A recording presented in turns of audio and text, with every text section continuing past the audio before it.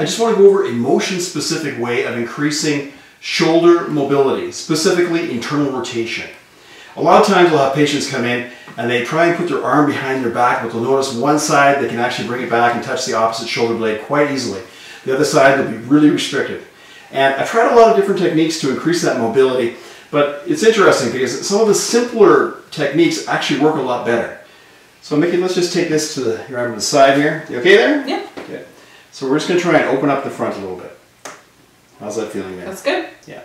That's pretty gentle, isn't it? Yes. So I'm just basically taking it through here. And of course, get permission to work on the person's shoulder. And the more you work down on the pecs, whether it's pec minor or major. You okay? Yeah. Feeling that a little bit there? A little bit. A little bit. And I start to get behind here, and I'm putting a little bit of torsion into that now. Do you feel that a bit more? Yeah. Okay. And then I'm going to take my forearm on the upper part and use torsion and extend the arm behind. Torsion, extend the arm behind. How's that feeling? That's good. Yeah. Doesn't hurt? No. Okay. Your legs opening up a little bit too? Yeah, it's getting a lot further back. Yeah. And you probably want to hold the position just for a sec. Take it back. I can feel the joint cavitate a little bit there. Yep.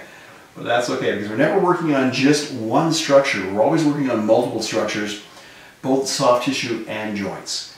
Between the joint spaces, we're trying to create a little bit of motion in there so we can get some mobility and just open up the space. How's that feeling right That's there? good. Yeah. Doesn't hurt that much? Nope, thank goodness. Okay. I'll just take this back here and back.